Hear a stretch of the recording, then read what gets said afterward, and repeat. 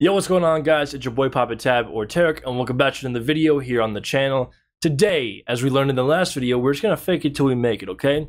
So I'm wearing this shirt. I'm gonna fucking puff out my chest so I can be viewed as the lion that I want to be known as. And I don't know if you guys can tell, this is another tattoo I have. This is my wife's birthday. So yeah, legal age. So anyways, we're going to be taking a look at another video by Sneako. This is a 21-year-old video. Well, it's titled 21 Years Old. So this is the next in the series of years old videos. We watched 20 before, now we're watching 21. We're seeing how he's kind of progressing into the shit that he's doing now. So we'll take a look. Right here, here's the thumbnail, 21 years old with a punching bag.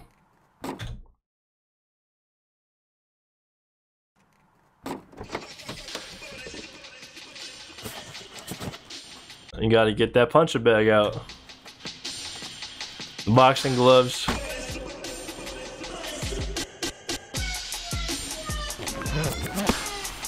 Okay. So I just turned 21, which, unless you live in America, is a pretty arbitrary number. The biggest thing, it just means that I don't have to use my flimsy fake ID anymore. You see this? Imagine the disrespect. That's all that means. That's what turning 21 means. Yeah, I can see where he's coming from. Like, in other countries and other parts of the world, you can be 16 and drink, or 18 and drink, and the States is 21. So I get it. It's not really that important, but that's pretty much what it means. It's another reminder that I'm getting older and I got to start maturing, because I got a lot of that to do. And yet you haven't done it. Where is the maturity, sneaky sneak? I'm one of those people that gets really nervous about other people's accomplishments. Lionel Messi won his first Ballon d'Or at 21. Steve Jobs founded Apple Company at 21 years old. And I'm getting excited about it, not having to use my flimsy fake ID. I can see it. Like seeing other people, comparing yourself to others is not always the best thing, obviously. When you take a look at people that have accomplished a lot of shit in life, it can be overwhelming, saying like, oh, I haven't reached that stage yet. No one's expecting you to. You don't have to. You don't. You can live a life. It's fine. You have one life here. Just make it worth your while. Make it the best that you can. Just because Steve Jobs founded it, Apple at 21 years old, doesn't mean he was the happiest. Just because Lionel Messi got his fucking award at 21 doesn't mean he was the happiest. He's doing pretty good now, I think. But that doesn't mean he was happy. But it's fun. It's cool. Get to be independent now. Don't have to answer to anybody. Kind of the perks of having this job, you know. But I got to be on my shit every day. There's nobody telling me what to do. So if I want to, I could just be laying at home all day. I understand that. Having a job that no one's on your fucking back, looking down at you, peering over your shit. It's like, oh, there's a lot of shit on my shoulders. There's a lot of things and responsibilities that I have to do now. It's all on me. So I know what he's talking about. I woke up at 11 today. If I don't get like 8 to 10 hours of work in, then I'm wasting my time. I should have stayed in college. And people my age ask me for the answers. People are always asking me for a solution, which makes sense because I talk for a living.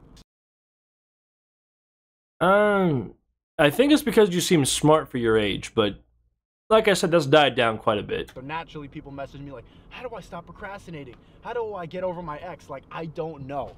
I don't know. I think that's a common question between, like, youngsters. I'm saying that as a 23-year-old myself. I still feel young as fuck. That's a common question. Your boy's, like, having an issue with this girl, and, like, how do I get over that? What I would say is mainly just work on yourself and be grateful for what you have and just work towards what you want to do. I'm trying to mature, man. I'm trying to mature. But I still do dumb shit. Like, I'm aware of a lot of the mistakes I make. Is he aware now of the mistakes he makes? I don't know. But I don't stop doing them. I just feel guilty about it afterwards. You know what I mean? Yeah, I know. It's the life of a sinner. I know. You fucking do shit, and then you hope that you're forgiven, or I don't even know if you care that you're forgiven, but you just keep doing shit, and you don't really care about the consequences. I'll still not lift up the toilet seat before I pee, and then get pee dribble all over the seat, and be like, oh, why'd you do that? I hope he used a fucking water bottle right there. I really hope he did.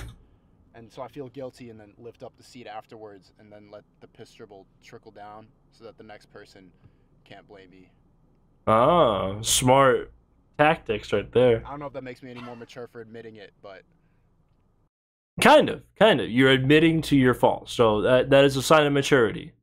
at least that's the first step, right? Like self-awareness. Hey, he's not Trying to wrong. mature. There you go.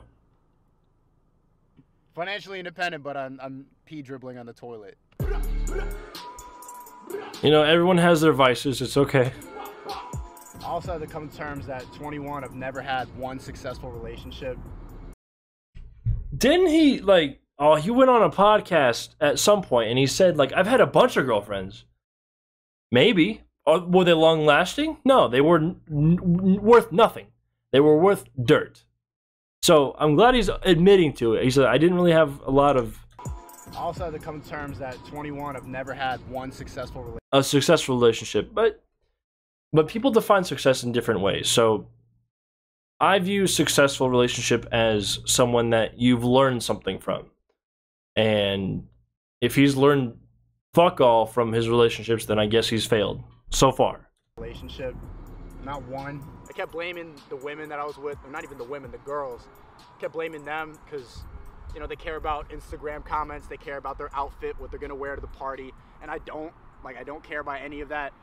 But I realized that maybe I just look for flaws, maybe I just look for reasons to sabotage relationships. She gets That is an issue between some men. I know what he's talking about.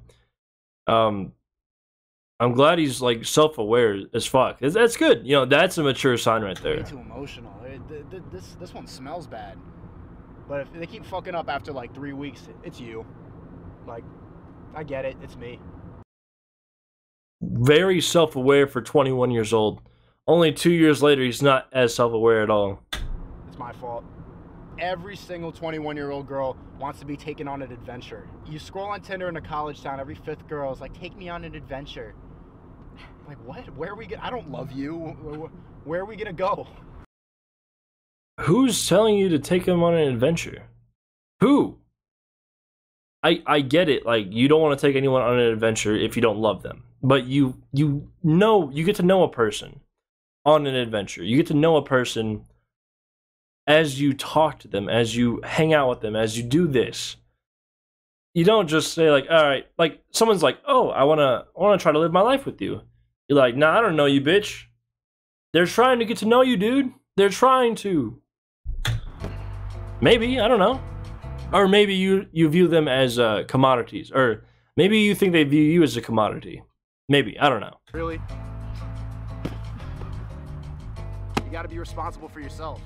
I'm doing okay, but it's about finding balance, being able to relax and also being able to work. Like every day I wake up, I have a pile of clothes and bags and shirts from the merch. To my left, there's the umbrella with the light and the camera and the microphone. I don't know how to separate work from rest. It's balance. The answer is balance. Yes, okay, we'll keep going. I don't have much to say on this right now. This is the one piece of advice that I can confidently give to 21-year-olds. Work and rest have to be in moderation because we've learned that burning out from exhaustion is as real as procrastinating and panicking when it seems like you're the only one not succeeding. There's so many entrepreneurs and motivation gurus or whatever the fuck selling this idea that you have to grind.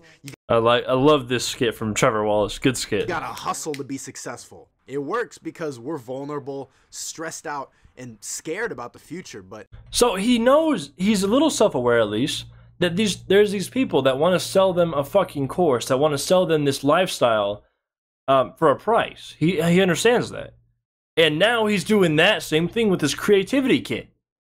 I hope you guys are seeing the fucking full circle that's coming around right now. He knows that you're going to spend fucking money. He's hoping that you're going to help make him rich. Anyone could go to the gym and say... And he's going to use the fear-mongering tactic of you don't really know what's going on in life. You're probably going to end up some fucking brokey sheeple that are in New York City taking pictures with their phones. That's the fear-mongering he's setting on you. Don't fucking buy his course. Don't buy into the bullshit. Just live your life. Do what you want to do. Find out how to do something if you don't know how to do it. For free. On the internet. Say the word business a lot. Don't listen to them. But at the same time, there's not that many years of procrastinating you got left. There's only so much time you can spend getting stoned all day or binge watching reality shows before someone starts getting bread and getting ahead. I mean, he's not wrong. There are people that just waste their 20s and 30s and they just are stuck at a dead-end job and that hate their life. But there's some people that love their life. So it's all on you. It's all opinion-based. It's all on you if you love your life or not.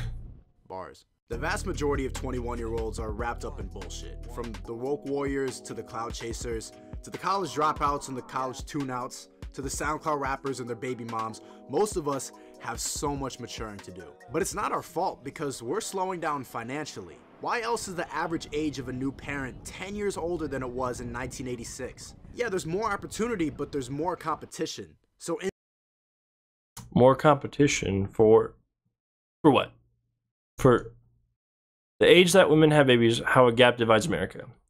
So in 1980, it used to be like 19 years old. Than it was in 1986. Yeah. Oh, I wish he showed that a little bit more longer. Why else is the average age of a new parent 10 years older than it was in 1986?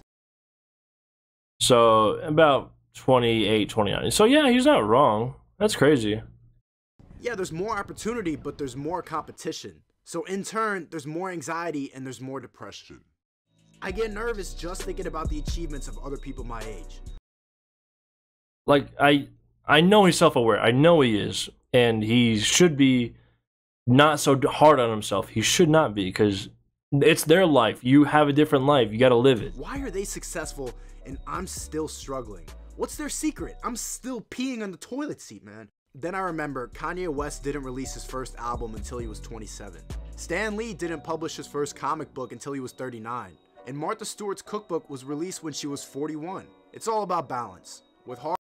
He knows, dude. He knows. He's like, I'm comparing myself to these other people, but there's other people that have had success later in their life. So he's like, maybe I still have time.